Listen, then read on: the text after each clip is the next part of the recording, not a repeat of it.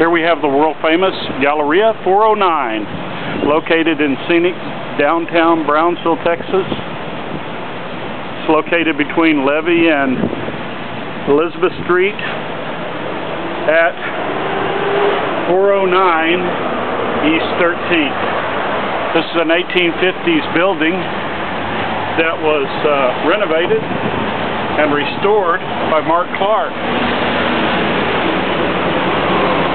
It took a period of about a year to do, and included extensive demolition and making many new,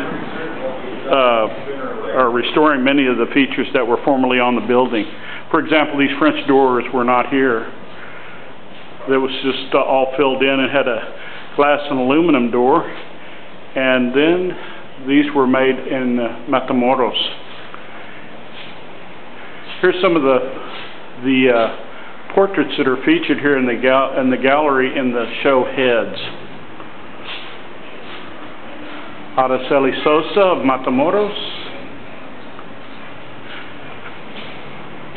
Arturo and Lisette from Tre Fratelli Restaurant, Mary Carey, former president of the Brownsville Art League. Here's looking out onto the patio of Galleria 409. This area here is formerly was a storage room, a two-storage windowless storage room, but now it's opened up into a patio with spiral staircase, garden, and metal sculpture in the garden, and spiral staircase. I'll take you on a little tour of it. As we're going up the spiral staircase, we can see a view of the patio. And by the way, Brownsville, Texas is not known for its basements, but this particular building has a full-length basement in it. Now, as we go up to the upstairs gallery,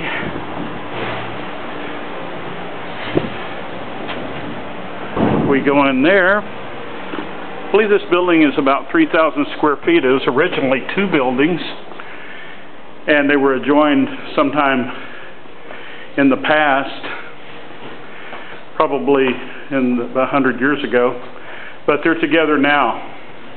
Makes a beautiful space for showing artwork. This particular room here is only about 9 feet tall, but the other rooms are all much taller. For example, this one here has a ceiling height of about 14 to 16 feet. Here we see the owner's personal studio. There's a few pieces of artwork hanging on the wall. This one here is by Franchute of Matamoros. The owner's very organized, Mark Clark's very organized set of paints, and the rest of his studio. Mark, by the way, is he doesn't just make oil paintings, he also makes frames, stretches his own canvas, and instructs art free of charge at the Brownsville Museum of Fine Arts. Teaches a drawing class, and that's where I kind of got started. So we're coming back out the upstairs galleries, and here's a view of the patio again.